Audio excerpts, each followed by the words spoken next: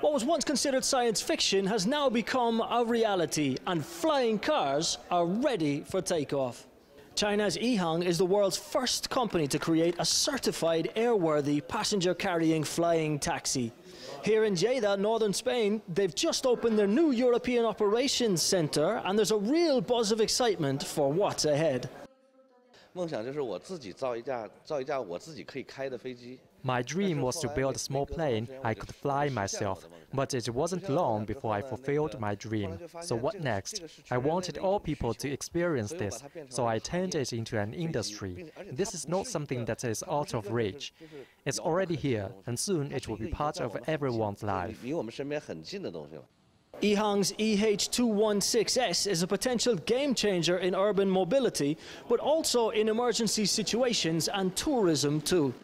It has a vertical takeoff and landing system which suits city travel and is 100% electric. This two-person aircraft is powered by 16 rotors and can fly over 30 kilometers for each journey, a milestone in aviation history.